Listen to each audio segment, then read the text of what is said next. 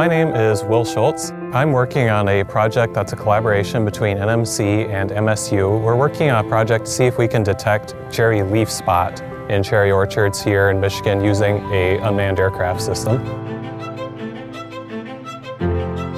We're really fortunate to work with the NMC and the Ag Tech program with Michigan State University at our research station because we're housed right in Leelanau County in the heart of cherry country.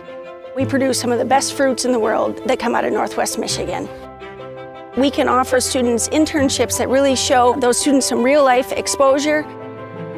My name is Cameron White. I'm out in the field every day with my boots on the ground doing some of the work that farmers may not have the opportunity or time to do themselves, looking for pests and diseases and helping farmers identify those and make management decisions around what I find. One of my goals as a Michigan State student and an NMC student was to contribute to the industry as a whole up here, and this internship has really afforded me that opportunity.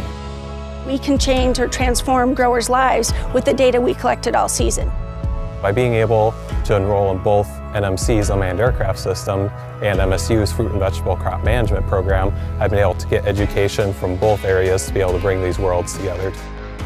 It's been a tremendous opportunity for me to learn from farmers and growers across Leelanau County. I feel very fortunate that we have MSU and Northwestern Michigan College to work with. I've really enjoyed the partnership. It gives us a feeling there's going to be a future and there's going to be support for our industry. We've had tremendous success for students that have come through our programs, and we can provide that background and that foundation and that support as they move forward.